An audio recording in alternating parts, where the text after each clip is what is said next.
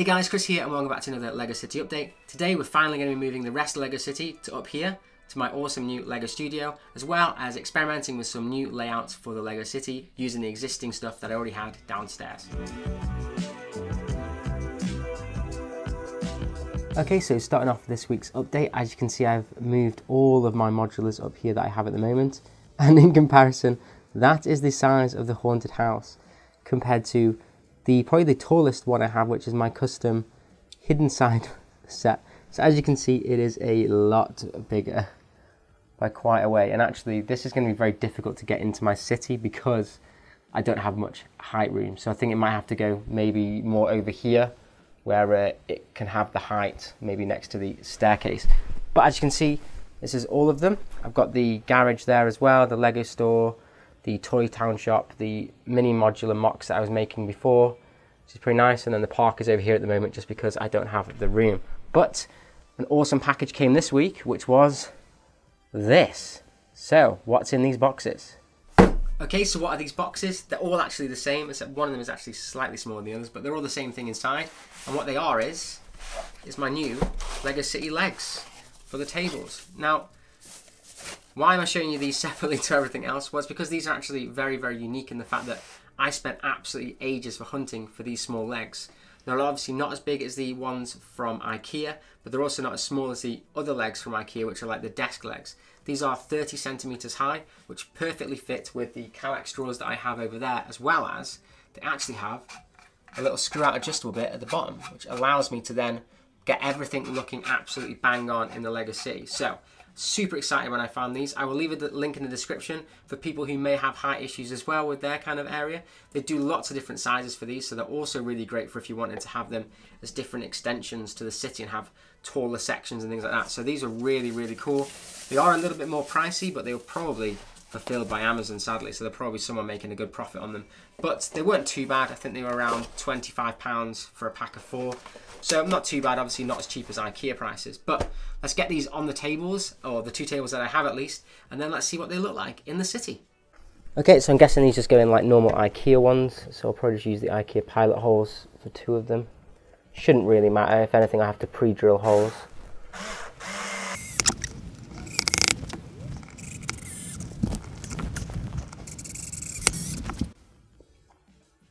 And the legs are on.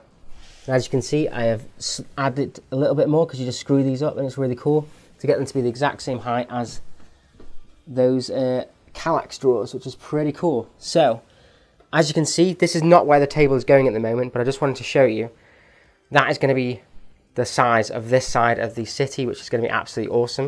And then I've just done the tape measure to show you from that side, that's where it's going to come to here as well. So, as you can see, there'll be like a gangway where I can walk kind of around here, lots of room, and have full entire city. So there's going to be this table here I'm going to put there to start with now, because I'm going to start really sorting out this part and making this really nice whilst I'm waiting for the new tables, because it's going to be a lot harder to get into once I kind of start stacking up the city. So I want to make it as dense as possible around here.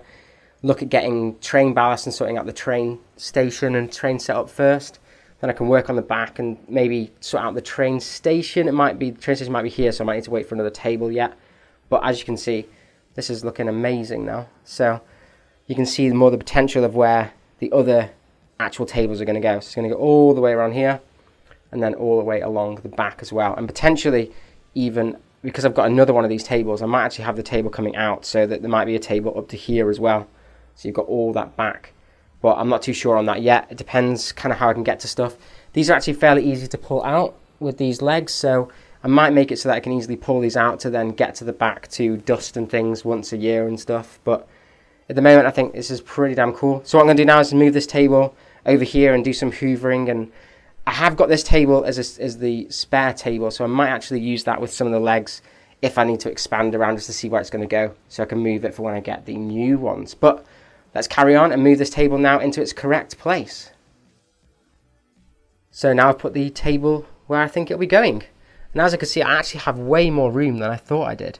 You see there's a big gap here and a big gap there as well as behind here, there's also a big gap there that I could expand on. So I've actually got a lot more room than I thought for this city. So it's actually going to be bigger than the 3 tables that I thought, because that actually adds up. You know, it's at least half a base plate if you add the 2 gaps that I put there. So I might need to figure out some way of doing this. I know people do gaps, but I'm a bit concerned that it gets a little bit hard to do the gaps there. I don't know if any of you guys who've got cities do gaps in them. Let me know, but I kind of prefer the tables to be nicely butted up together, but that's just me. But yeah, as you can see, that's a lot of the, well, that's pretty much all the sets that I've got so far in my tiny city downstairs. And as you can see now, it's going to have so much more room. Cannot wait. So I think what I'm going to do is I'm going to clean all this mess up here to get, I've already done a lot of the cleaning. As you can see, none of the mess is here now. I need to move those screws over there. And yeah, I might pull this out and put this on there for now, just so I've got somewhere to put my sets as I can then start building the city here. But as you guys can see, none of the stuff's got broken down. I didn't break anything moving up, touch wood so far. So yeah, let me know where you think stuff should be going, because I'm going to now start kind of mapping out. I know someone mentioned moving this to there and twisting it, so I might try that and see how that looks, and then maybe have the road here. That could be quite interesting, actually. I don't know why I didn't think of doing that before, so that's a great idea. Modulars I have at the moment, so, and the mini mocks and stuff, as well as the haunted house. As you can see, it is very, very close to the top of the ceiling, so it has to come out quite a bit into the room, but that's going to be going over here when I get the roller coaster and stuff.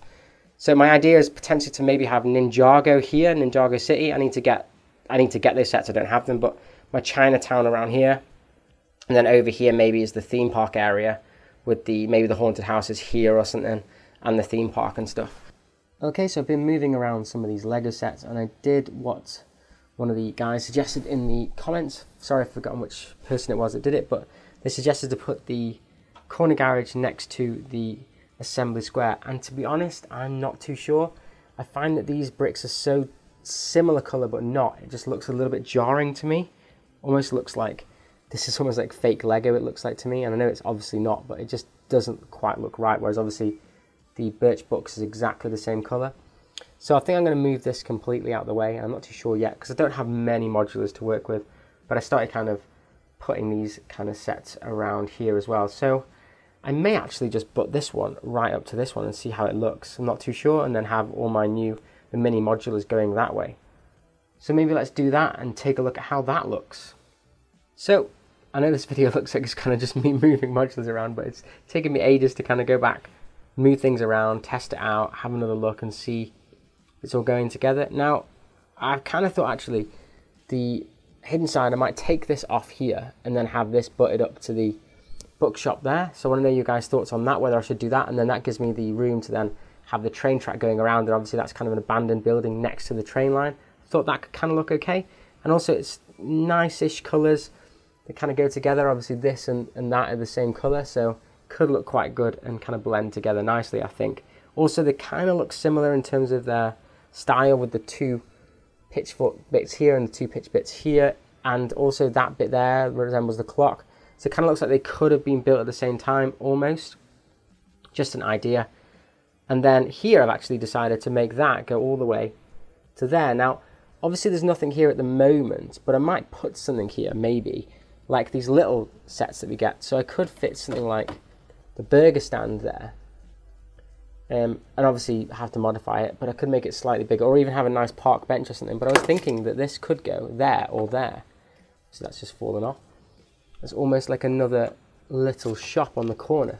I think it would actually fit better here. I'll just put that randomly there. And I actually think that looks kind of cool, because it's almost like that's the fish and chip shop. Then you've got the little burger stand for now. I do want to make a bigger, like kind of McDonald's style drive-through one at some point, but I do think that kind of looks okay. So I might actually do something like that and just mock that in.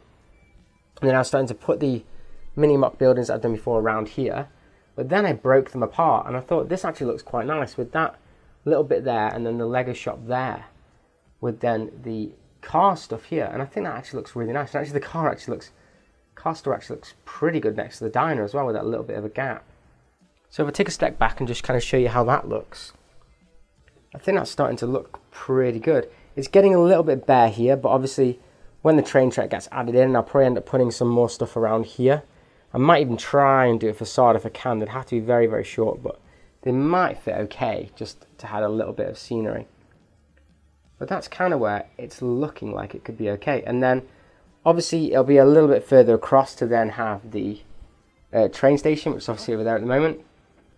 But I think I could move this around and play with this.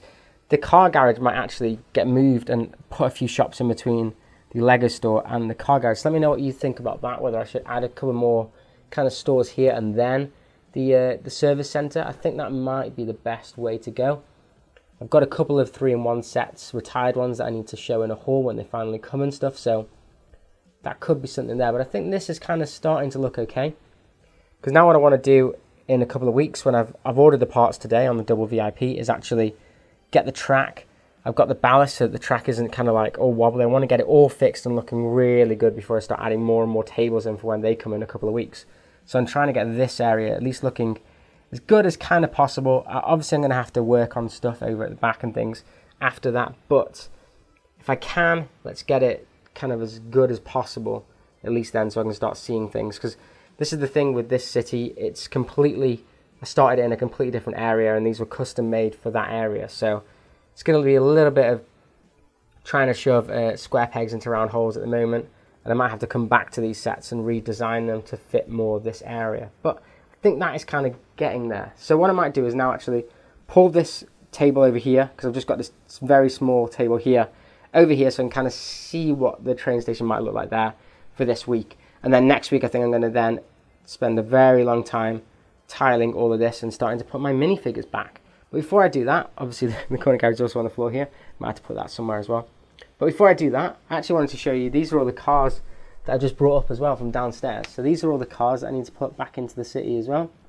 So these are all the ones that I had at the moment. And I've also built a couple of new sets. So this is a Friends 5+ supermarket, but I really liked some of the actual pieces in this set. It had like a cornflake box and some of these milks as well as some items. So maybe you guys have got some ideas for me using this to mock something bigger, which I thought was kind of cool. Then I also have, these are the accessories that kind of came with that set, that is, and this came with this set, which is another Friends set, which is like an Italian restaurant, which I thought looked really, really nice as it is. Not too keen on these kind of lilac-y colours, but I think it looks okay if you kind of take a step back, because it matches the grapes and stuff. And then I also have this, which is the building from the Monkey King mech. So I've got quite a lot of little buildings around and about that can start making new areas. So when the tables come, I'm going to be more sporadic, going around and adding bits here and there and that kind of stuff. And obviously the house is just on the floor there at the moment because I have nowhere to put it. Okay, so the train station's there, Haunted House is there. I'm going to move this over here and then see what that kind of all looks like. And then I think that'll wrap up the week. I think it's got lots of things there for you guys to give me some ideas and thoughts on. And let's do that quickly and then let's take a better look again. Okay, and here it is with the train station put there. And I decided to put the corner garage back there, which is obviously kind of how it was set up before. So I do like that combination. I just think it looks really good with the coffee store here. And then the corner garage there, Joe's garage. I think it just looks really, really nice. Obviously this isn't the right table anyway. It's going to be a white one to match all the others, but it was just put it there just to show. So the train station will be moved along because we'll have the gangway here. So the train station will probably be 1 or 2 base plates along, which does give me room to move this over. So I think I might keep these as they are. I'm not sure. You guys let me know if you like the diner here or not next to this little bit here, because I thought here I could modify, remove the door and add a little area to put bikes and stuff like that instead of this sandwich, which is from the park before. But I was thinking I could move from here over and then add a few more shops. Maybe move this Lego house completely and use the new Lego store there. But I was thinking of getting a couple of those Lego stores, using them as kind of skeletons and then adding shops inside them, so I could use them as kind of the little skeleton area. And then if you guys come up with ideas of what you want in each of the shops, I'll make them like vanilla, add them here, and then we could go through and do those each week. So you guys let me know if that's a good idea or not. But other than that, I'll go to the outro. Okay, so that's it for this week's LEGO City update. I really do hope you enjoyed the process of me moving the city upstairs. It's a lot of stuff behind the scenes, but I really did want to show you guys, as a lot of you were requesting, seeing my new layout and my room and stuff. So I hope you've kind of seen a lot more of what I'm doing in my new YouTube area. Next week, I'm going to be concentrating on doing the pavements, or as the Americans called sidewalks, because I've got a couple of designs that I want to have a look at and then potentially come up with an idea of how all my pavements and sidewalks are going to look in the city, as well as I'm going to start adding my cars back into the city and some new minifigure layouts and scenarios that I love doing. That's why I really like the city. So if you guys have any ideas for some of the minifigures you want to see and what they're doing in the street as it's currently laid out, let me know. And also please comment down below on the little different areas and what you think should go where, because I'm really still mapping it all out at the moment. And that's the great thing about modular buildings and stuff and how I've designed my mini modulars. I can move them really easily, clip them back in and see how it all looks. But other than that, have an absolutely awesome day, and I'll catch you in the next LEGO City update. If you enjoyed the vid, then if you haven't already, please like and subscribe, as it really helps out the channel. And as always, keep bricking it.